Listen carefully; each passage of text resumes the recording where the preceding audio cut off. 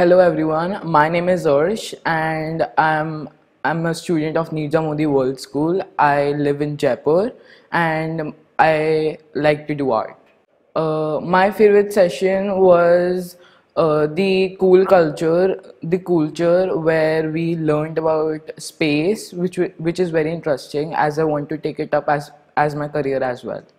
The shows at night, like talent show, DJ night, and the most thrilling activities, which were also hard yet fun at the same time, were like the pitching ideas, because it is very unique to come up with ideas which are, very interesting, and we have to do everything in 20 minutes. So the new thing that I learned is about how we can communicate between each other using teamwork, and we can understand each other.